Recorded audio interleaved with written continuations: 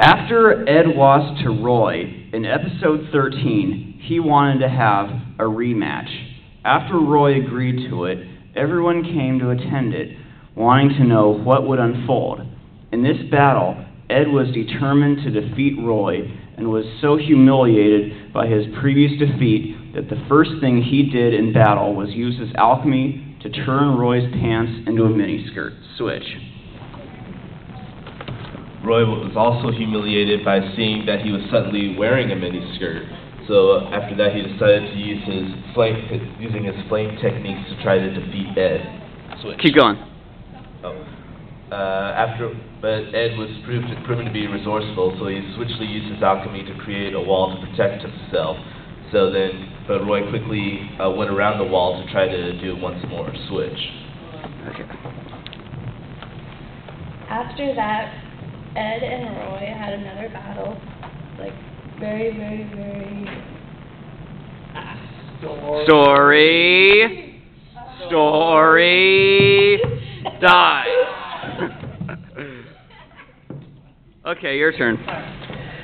So they continued the battle, and things got interesting when Ed decided to use his alchemy powers to make a portal a la the Portal games, and try to stick Roy in the other end and leave him over there, basically making him the winner. Unfortunately, when he made the portal, Roy grabbed on as he fell over, and both of them went to some other portal dimension in an anime known as Switch.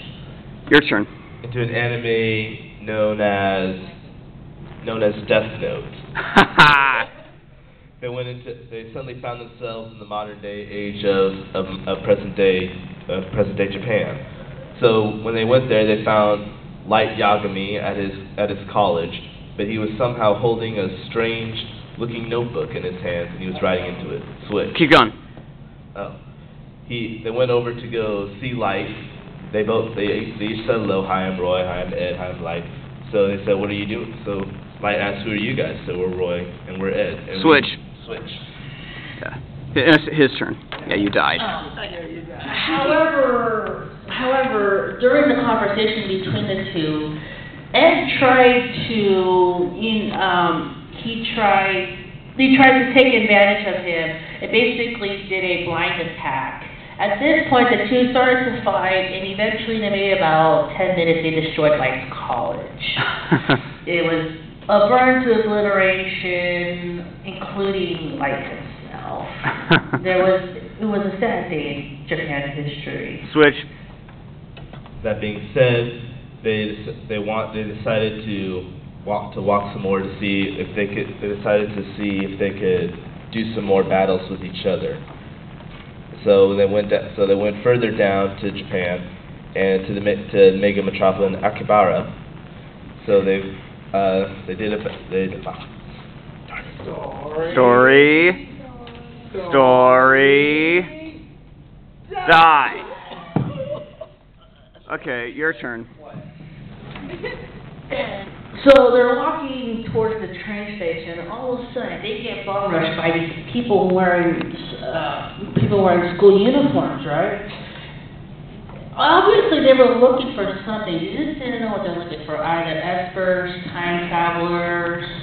And all of a sudden, how do you see the maid turns around and says, do you want to come with us on our journey to find aliens, espers, time travelers?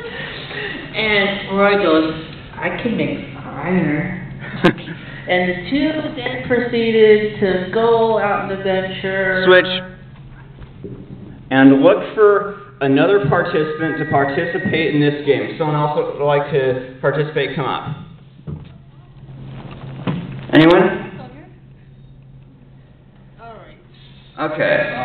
Yeah, you too.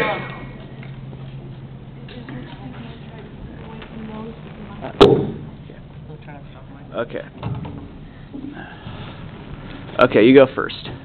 Okay, so Haruhi and Roy basically are going off on these adventures, but they're always getting into arguments with each other because they're two of the most arrogant little pusses you've ever seen in your life. I mean, Hari wants to go one way, Ed wants to go the other, but or Roy wants to go the other. But there is one thing that Roy likes: that Hari is in a tiny miniskirt. Switch. No, keep going. Keep going. Okay, sorry. But of course, Hari, seeing how perverted Roy is in that regard, basically slaps him silly. Switch. Hang on. There. Harley, still amazed that he can create fire just by snapping his fingers, asked him to show him or show her how he did it. So he snapped his